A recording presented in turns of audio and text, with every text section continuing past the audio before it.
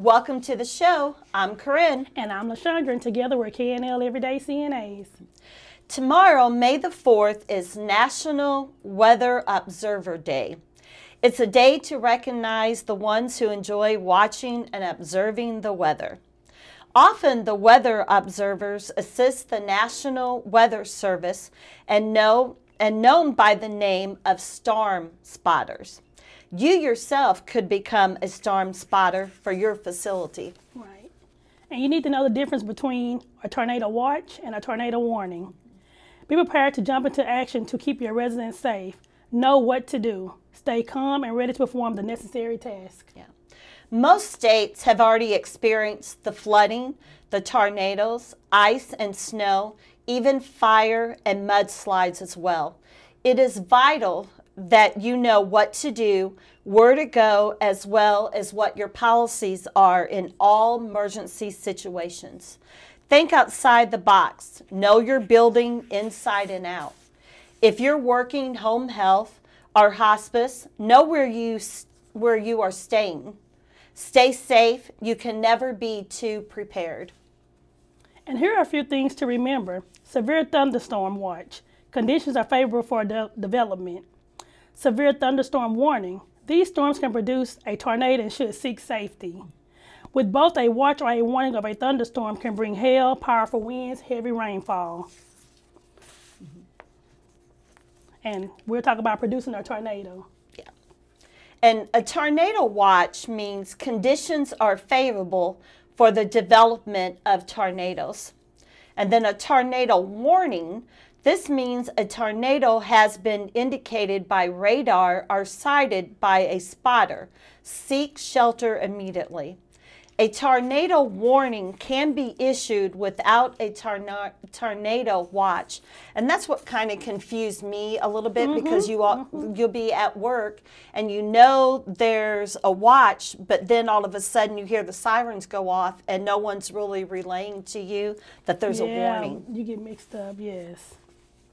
Flash flood watch. Flash floods is caused by heavy or excessive rainfall in a short amount of time. Conditions in your area are highly likely to become flooded. Watch for creeks, water on roadways, also ditches. Flash flood warning. Flash flood is in progress, imminent or highly likely.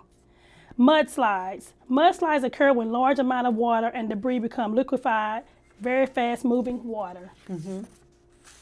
And some of the mudslide tips is know your area, be aware of the wildlife burn area, live near a slope or there has been a rapid snow melt, pay attention to the land as well, watch for cracks growing in the ground, and listen. Perk your ears up for unusual sounds, boulders slamming together, or trees crackling. And here's one that I thought was kind of interesting, because my doors don't always stick and close, but I don't live, I don't have a problem with mudslides. But it's when your door won't open or it'll stick. This could be a sign of the land moving or settlement of the land. And then evacuate only if it is safe to do so. Most mudslides happen in California, Washington, and Oregon. Next is fire safety. Know your evacuation floor plan.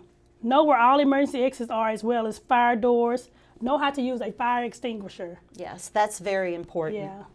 Working home health or hospice, know your workplace inside and out. CNA should know 2 words and what they stand for. That is RACE and PASS. RACE, the capital R stands for rescue. Capital A stands for alarm. The capital C stands for confine. And E stands for extinguish and evacuate. Yes. And PASS, the P stands for pull the pin. The A stands for aim at the base of the fire. The S stands for squeeze handle. And the other S stands for sweep side to side. Yes. I know at the Missouri Veterans Home, that's pretty well posted everywhere. And then it's vital that all CNAs know and understand how important their role is for the safety of the ones they care for themselves, as well as their coworkers they work with.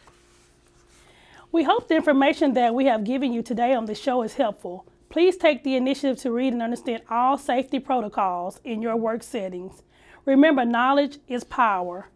Thank you for joining us on Everyday CNA. Make sure to subscribe and like. Leave us a comment. Yeah, and make sure you come back and visit us. Like you said, make sure you like and subscribe and share our videos. Leave us a comment. We always like to hear from you. But before we close, I wanted to interrupt you when we were talking about flooding. Now, I know and some CNAs are probably thinking, well, we don't live by any creeks or anything, and the facility isn't.